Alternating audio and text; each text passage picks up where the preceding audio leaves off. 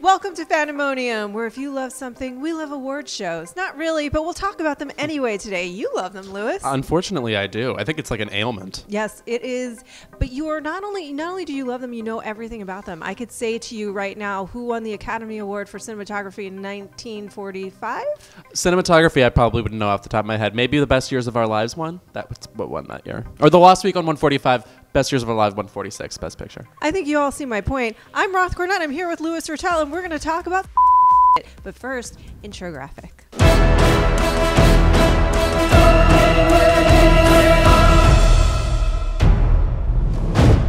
The Golden Globes are upon us, which means it's time to get drunk, America, and celebrities alike, and to predict if the Hollywood foreign press will go their own way and actually award Mad Max Fury Road, shockingly, a Best Picture win, or if they'll go the more predictable route and go with Spotlight, which is also a great movie, and is winning most of the critical awards right now nationwide. What did you think? Well, I do think the interesting thing about this Golden Globes is it will determine, I think, the fate of Mad Max. Like, we kind of are figuring out, is it an awards contender? You know, there's certainly a contingent that's obsessed with it, that wants to call it the best movie of the year. But, like, every year there's one or two movies that, like, are audience favorites that, like, that aren't players at all when it comes to the big races.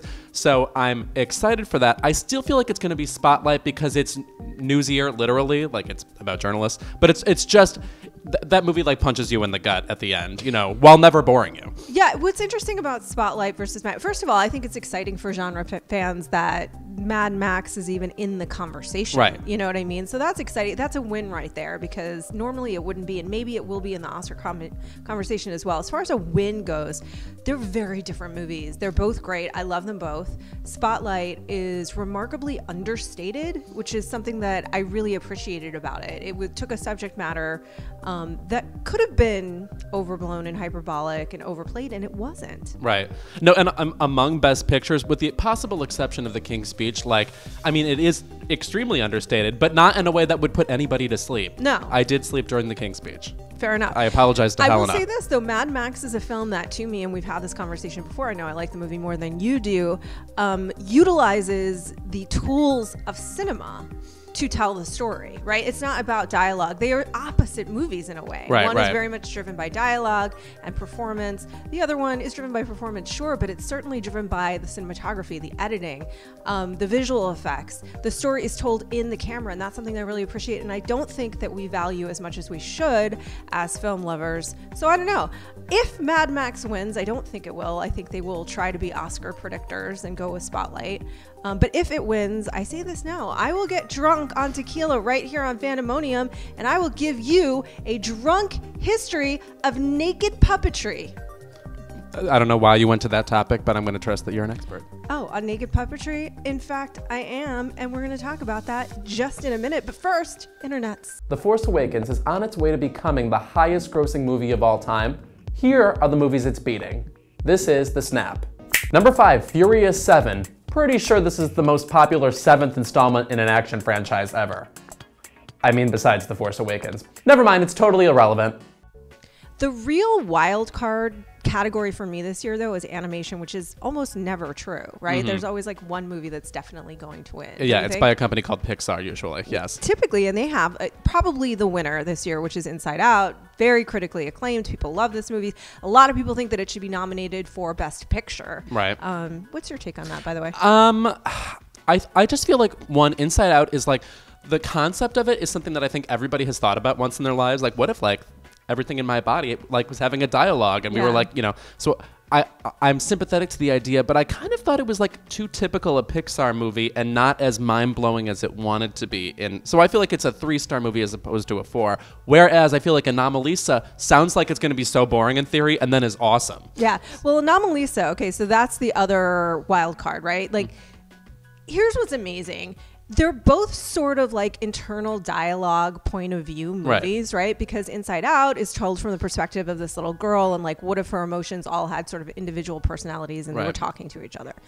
Anomalisa is about a man who is so disconnected from other human beings that he literally thinks that they look and sound the exact same. We never get animated movies about this type of character. We don't. That's sort of detached from society. And it's certainly never as like high profile, you know, it's just amazing that it's an amazing movie. It's a Charlie Kaufman movie. Charlie Kaufman, if you guys don't know, you probably do, but he wrote Adaptation. Yeah, Being John Malkovich. Yeah. He makes very interesting, very smart, very well-crafted films. But twisted. They're weird. Yeah, they're twisted. And this is a movie that has naked, full frontal puppet nudity. This is puppet penis, people. Puppet penis in this movie. Puppet. I'm gonna say it. Can I say it? Puppet cunnilingus is in this movie. There's puppet sex. There's puppet banging in this movie. These are all search terms for this episode of Fandemonium, by the way. My point with this is that it's Pixar versus full frontal puppetry. I mean, it's insane to me. And for me, Anomalisa is actually it's Mad Max and Anomalisa that are both #1 favorite movies of the year, very different films. Right. So I think that Anomalisa deserves it. If there's going to be an animated film that gets a Best Picture nomination, I do think it should be Anomalisa. However, I do not think there is any way that they are going to award this because he's obviously, to some degree, messing with you. Right. I mean, it is just such an impressive movie. It'd be one thing if I thought like the critical consensus about Anomalisa towered over Inside Out, but weirdly they're kind of similar. Yeah. So it's like I could see it going either way. All I can say is 1 year Pixar won the best animated feature with Brave, so they're due for a loss. Okay, Brave was only okay. Yeah, well, I mean, listen, Inside Out I think is a terrific film. They're very, very different films. I do think it'll win. I will say this.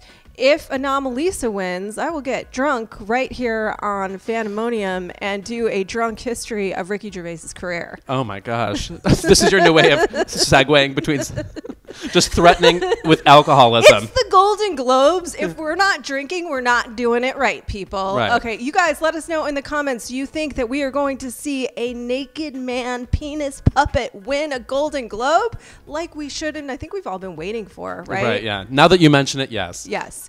Let us know in the comments. And now let's talk about Mr. Ricky Gervais.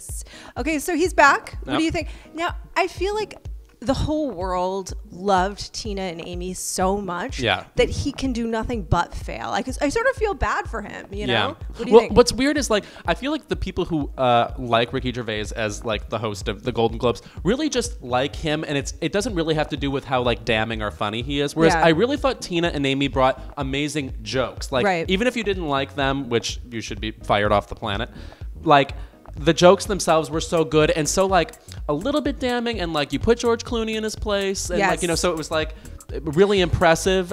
Whereas I feel like with Ricky Gervais, if a joke doesn't land, he's like, whatever, you know. Well, with Ricky Gervais, I will say this: I actually really love Ricky Gervais. I was a big fan of The Office. I never heard of it. Go ahead. Yeah, I like An Idiot Abroad. You know, Extras, what have you. But as far as being a Golden Globes host, he is very damning. But it's like it's not always really funny. Yeah, and it's odd because it's really more about like giving a scathing review of Hollywood, which is interesting in its own way. But it's not as lighthearted. It's not as fun. I don't think it moves as quick. Right. Also, I'm sorry, if you're going to host an award show, I prefer you sort of be into the actual awards. Like, he's so detached that it's like he's just straight up making fun of the ceremony. And Tina and Amy were good at like removing themselves intellectually from like the stupidity of what's happening around them while enjoying it, I thought.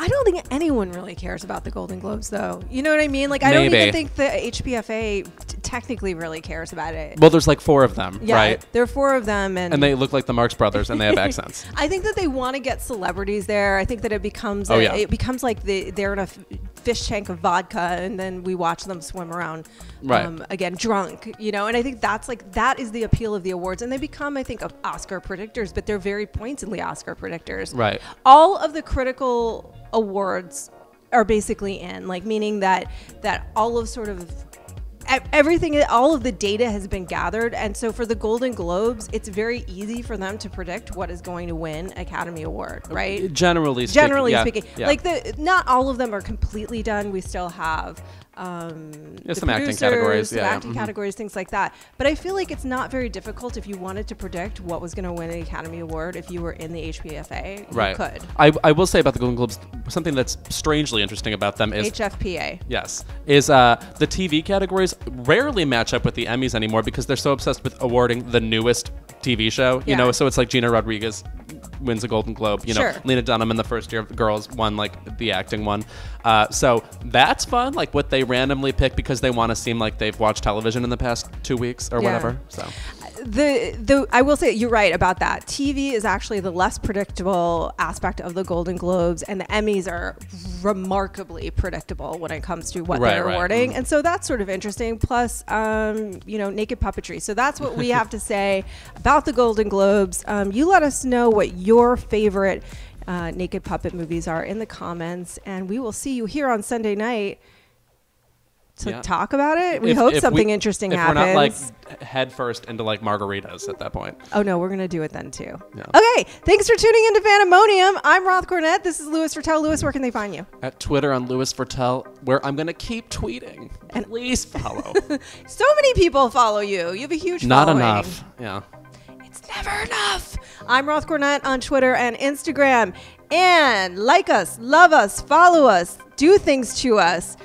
Make love to us, and we will see you on the next Fandemonium.